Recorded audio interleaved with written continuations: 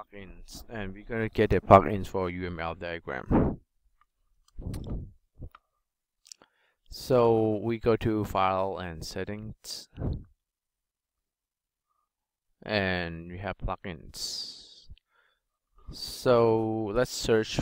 Let's just type UML. They should have many of those. So one is a UML support, or you can just install the plugins and search for that.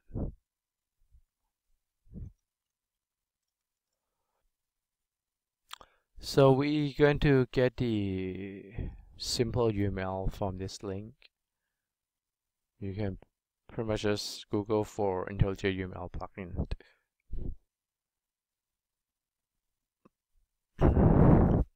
And let's visit their website, and it should pretty much just introduce you to how it works.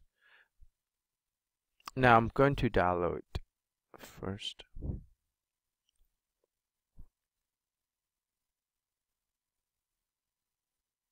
So it's providing the support for class, dependency packages, and sequence diagrams.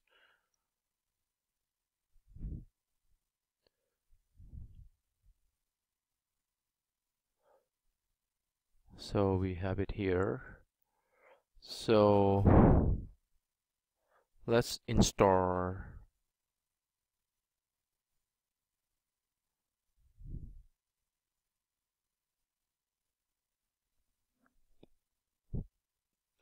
We're gonna have to go to downloads, right? See users.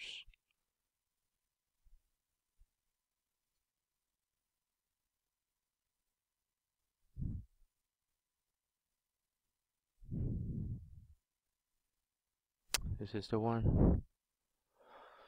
So we just install that.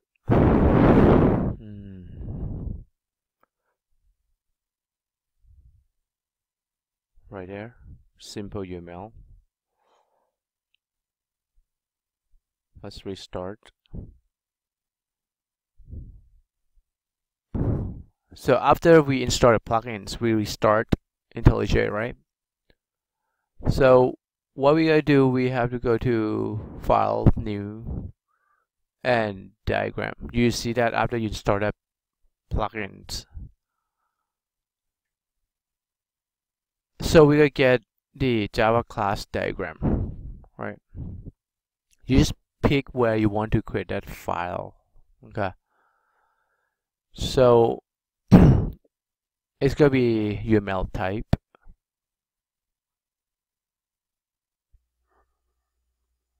Alright, so find the location to put your UML file.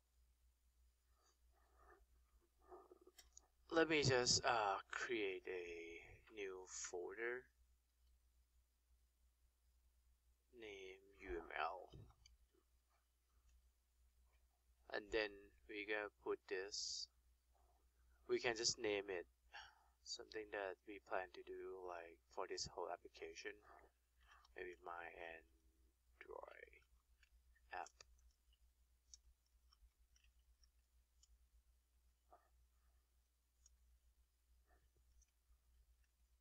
UML. So UML pretty much just explain the whole picture or the diagram of your other classes. Now this is a file, right, of your project. So this is going to be an example project. We create one package named edu nvcc and csc200, and the second one named csc201. And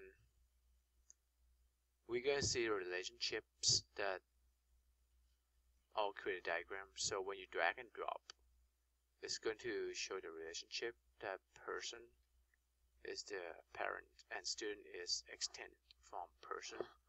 Inheritance concept here, right? But it's shown on the diagram. Now when you right click and show categories, so it's going to show you other fields of that person, first name, last name. You can also show the methods, which that is very common for UML diagram to have, right?